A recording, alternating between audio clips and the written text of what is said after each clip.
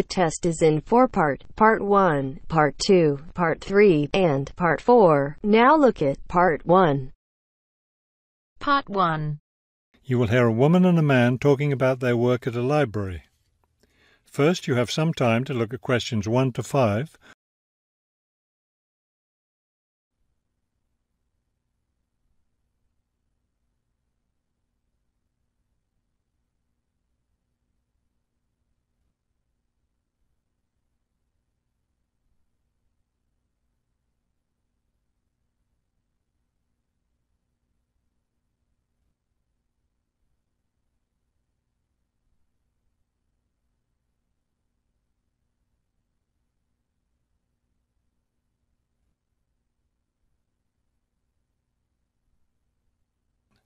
Now we shall begin. You should answer the questions as you listen, because you will not hear the recording a second time. Listen carefully and answer questions 1 to 5. Hello, I'm Mrs. Phillips, the head librarian. You're the new library assistant, aren't you? Yes, I'm Robert Haskell, but please call me Bob. All right, Bob. Let me take a few minutes to explain how the library works and what your duties will be. First, the library opens at 8:30 in the morning, so naturally we expect you to be here and ready to work by then. Of course. And you can go home at 4:30 when the library closes. Now, let me explain where everything's kept. It looks like here on the ground floor is where the reference books are. Yes, that's right. Up on the second floor is where the adult collection is, both fiction and non-fiction. And the children's books are there too, aren't they? I thought I saw them in the room by the stairway. No, those are magazines and newspapers for adults. Children's books are up one more flight on the third floor. We'll take a look at them later. Let me show you how we organize our work. Do you see that brown book cart over there? The one by the door? Yes, that one. Those books have been checked in and need to go back on the shelves. Okay, so the brown book cart has books to reshelve. What about this black cart by the desk? Those books have torn pages or damaged covers. They're all books that need to be repaired. Okay, I know how to do a lot of that. I'm pretty good at mending torn pages and covers. That's great, because we really need help with that. And that white cart in the corner, what are those books for? Those are old books that we've taken off the shelves to make room for new ones. We sell them as used books to raise money for the library. So they're all ready to sell? Yes, that's right. So now you know what to do with the books in the carts. Let's talk about our activities schedule. Before you hear the rest of the conversation, you have some time to look at questions 6 to 10.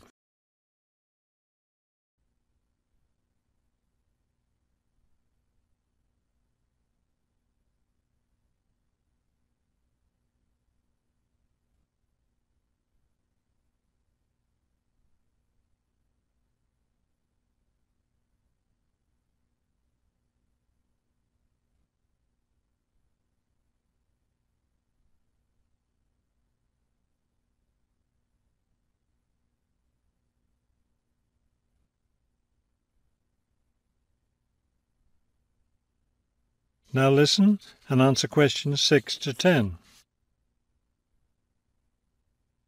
I understand this library has a number of interesting activities every week. Yes, our activities are quite popular. The most popular one is story time for the children. Do a lot of children show up for that? Yes, a good many. It takes place in the children's room on Thursday mornings at 11. Isn't there a family movie night too? Yes, but it's not at night anymore. We used to have family movies on Fridays when the library is open until 9, but now we have a different activity at that time, so we had to switch family movies to the weekend, Saturday afternoon. How much do you charge for the movies? They're all free. The movie always starts at 2:30 in the reference room, but you don't have to worry about that since you don't work on weekends. And what takes place on Friday evenings? We've just started a weekly lecture series.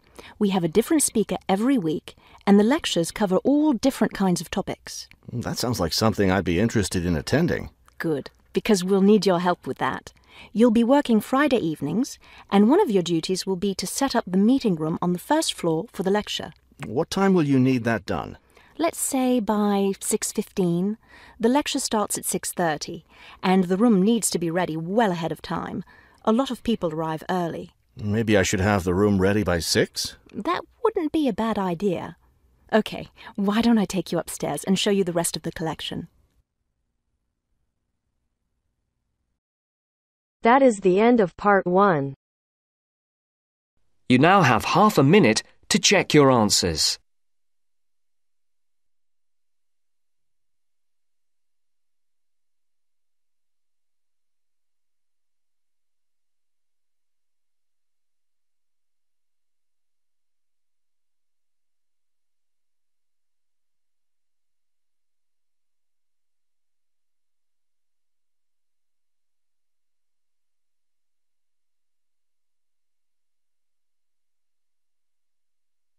Now turns to part 2. Part 2. Listen to the guided tour commentary and answer questions 11 to 20. You now have some time to read questions 11 to 20 first.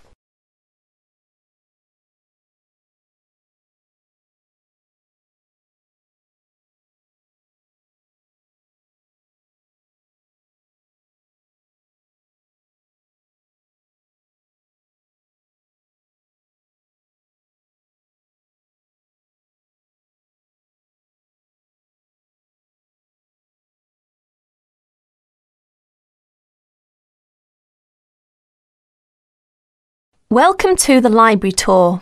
We'll begin our tour of this level of the library here at the entrance.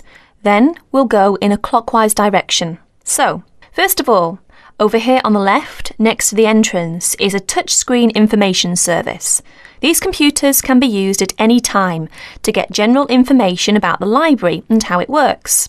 In front of the touchscreen information service are the catalogues. As you can see, it's a computerised catalogue system and it's very easy to use. The catalogues are linked up to the other libraries at the university. So make sure you check which library a book is in when you are trying to locate a particular item. Next, along here on the left, we have the circulation desk for borrowing and returning books. The returns area, the place for returned books and other items, is at the end of the circulation desk, near closed reserve. Closed reserve, as most of you probably know, is a collection of books that are in high demand, so they are on restricted circulation. If a book is on closed reserve, you can only borrow it to use within the library for 3 hours at a time. Over there in the corner are the shelves for newspapers. The library has an extensive collection of local and international English language newspapers. They are kept on those shelves for 1 month and then stored elsewhere. As we continue on our tour, around to the right, this large central section is the reference section. Reference texts cannot be borrowed for use outside the library. They must be used within the library. All these shelves in the centre of this level are the reference section. Now, the stairs here on the left lead to level 2 only. On level 2 are most of the law books. To go up to the other levels of the library, you have to use a lift. Beside the stairs are the restrooms for this floor. Now, as we walk around this corner to the right, this large room on the left is the Audio-Visual Resource Centre. You can come here if you wish to listen to a tape or watch one of the library's videos. Next to the Audio-Visual Resource Centre is the photocopying room. There are 15 copiers for student use, and we've recently added a colour copier. The system for copying uses cards, not coins. You can buy a photocopy card from the technician in charge of the photocopying room, or from the information desk if he isn't here at the time. On our right, these work tables are for student use, especially for small groups to work together, or you and your colleagues can use the conference room, which is that small room there next to the lockers. You can work on group projects in the conference room without disturbing anyone, and there's a conference room on each level of the library. The round desk in front of the lockers is the information desk. If you need help using the catalogues or you need to organise a loan from another library, the information desk is the place to come. And finally, here, beside the exit doors, these 2 shelves contain current magazines and journals. Like the newspapers, they are kept here for a time and then stored elsewhere. OK, that's the end of the tour of this level of the library. I'll leave you to look around yourselves now, and if you need any further help, please ask at the information desk. That is the end of part 2. You now have half a minute to check your answers.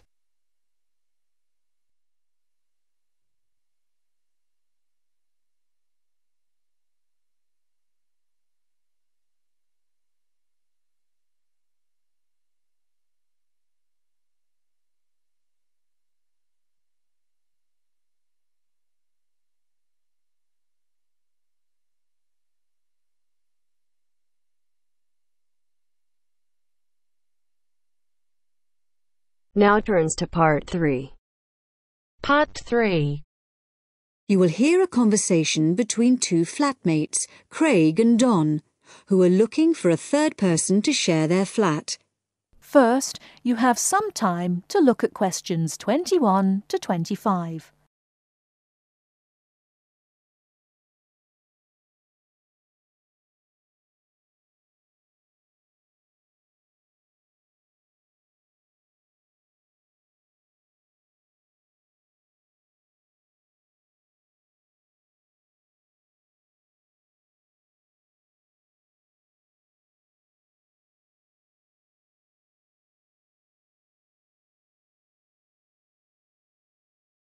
Now, listen carefully and answer questions 21 to 25. Hi, Craig. Been home long? Yeah, quite a time. Did anyone phone about renting the spare room? Yeah, we've had 3 phone calls about it. Really? Yeah. Do you want to hear about them? Sure. Right. The first one was called Phil Parrott. Uh-huh. He's a teacher. He's just qualified and he teaches sports. OK. Actually, I'm not sure about him. He certainly sounded energetic, but he asked lots of questions about whether we smoked and what sort of food we cooked. Yeah. I mean, we don't exactly live on pizza and chips and takeaways. Well, not quite, but... But he might be a bit too health-conscious to really fit in with the sort of life we lead. Yeah. And he asked a lot of questions about the room. He said he needs a big room because he's got lots of sports equipment. Well, that's OK. The room's quite big, but I'm not so sure about him. What about the second one? He was called David Spencer. Spender? No, Spencer. C-E-R. He works at Cooper Long. You know, the big company on Broad Street. He said he was a lawyer. Oh. I'd have thought in that case he'd be earning enough to rent his own place. I wonder why he wants to share a flat. Well, he didn't say. He's quite a bit older than us. He did say he's just moved down here from the north of England. He seemed very quiet, actually. Maybe he wants to meet some new people. I got the impression he was a hard-working kind of person who doesn't go out all that much. Right. But he sounded OK. Oh, one thing, though. He said he wouldn't be staying in the flat at the weekends, so he wants to pay reduced costs for gas and electricity, because he's only here 5 days out of 7. Oh, I'm not sure about that. What do you think? Well, I suppose it's fair, but it all sounds a bit complicated.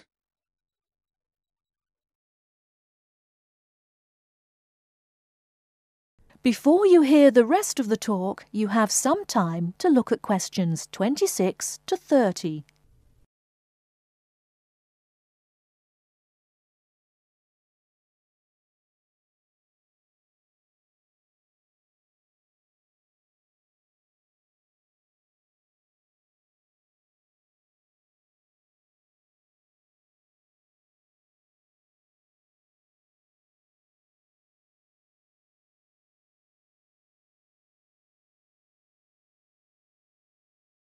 Now listen and answer questions 26 to 30. Anyway, there was a third person, Leo Norris. Yes? He's an engineer. Oh, yeah? And he's about our age. Right. What did he sound like? Well, actually, he was really funny. I couldn't stop laughing when I was talking to him. He said he was very lazy and never got up until noon at weekends, and I said that wouldn't be a problem here. No, certainly not. But actually, I suspect he was joking when he said he was lazy. I think he lives life as it comes. He's certainly not competitive or stressed, but he likes cycling and things like that. He sounds like an outdoor type. Anyway, I thought he sounded as if he'd fit in. He wanted to check if there was somewhere safe for his bicycle. That's not a problem. No, he can leave it in the garage with my car. So did you get his contact details? Yes, he left his mobile number. It's 0777 687 2433. And does he want to move in straight away? Well, he's paid his rent in his present place up to the 31st of September, but he said that if possible he'd like to move in a bit before then. He said the 28th of September. And he was okay about the rent? Yeah, he said it was fine. Right. So shall we give him a ring and see if he wants to come round and... That is the end of part 3. You now have half a minute to check your answers.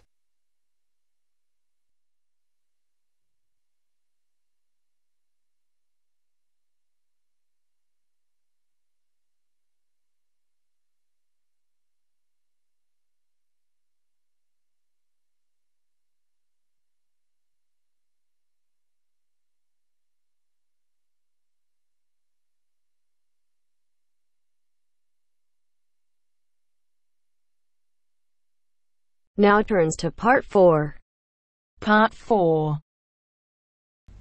You will hear an extract from a talk about student health, and specifically about ways to avoid headaches. Listen to what the speaker says and complete the summary. First, look at questions 30 to 40.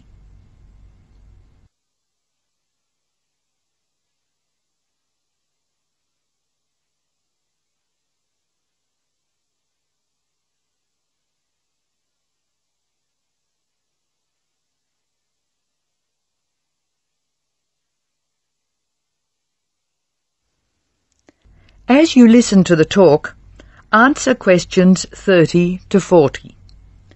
Complete the summary.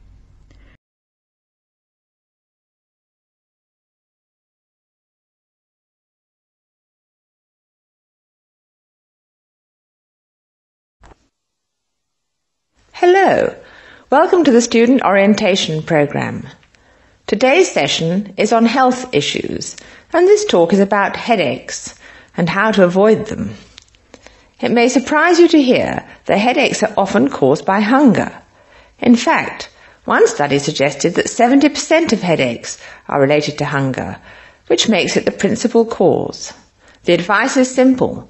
Eat 3 meals a day and try to keep to a fairly regular schedule of meals. People associate noise with headaches, and for most of us, excessive noise creates the conditions for a headache. Very loud noise is unpleasant, and people usually remove themselves from it. Having said that, younger people tend to tolerate noise better than their elders, so I may be leaving noisy places far earlier than you. Just remember that exposure to too much noise may predispose you to a headache. Of course, we all associate headaches with studying. In fact, the headache probably doesn't come from the studying so much as from being tense. When we study hard, we often hunch over our work. Try raising your shoulders and tensing them, and now relax. Can you feel how much more comfortable a relaxed stance is? Another thing, it's very important to check that you're working in a good light.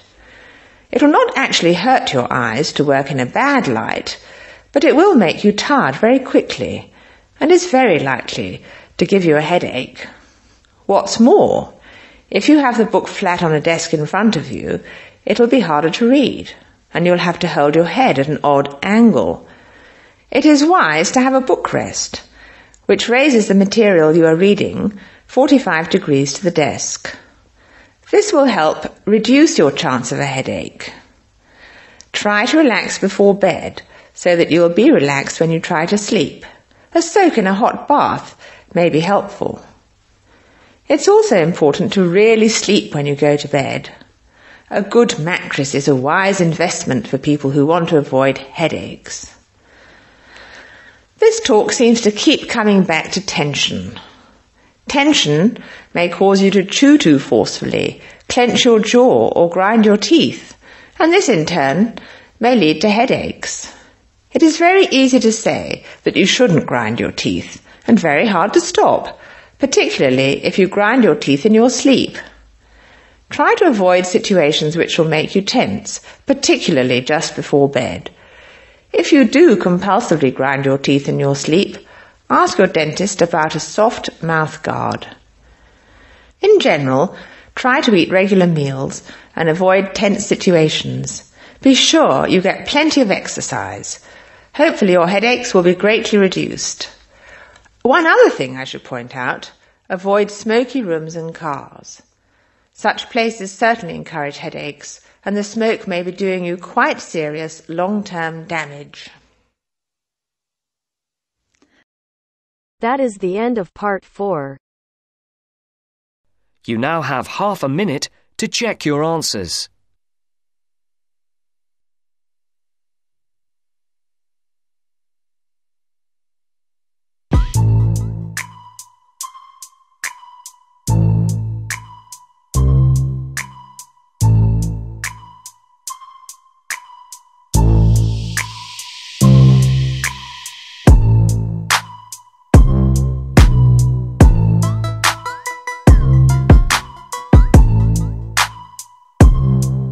That is the end of the test. You now have 10 minutes to transfer your answers to your Ielts listening answer sheet.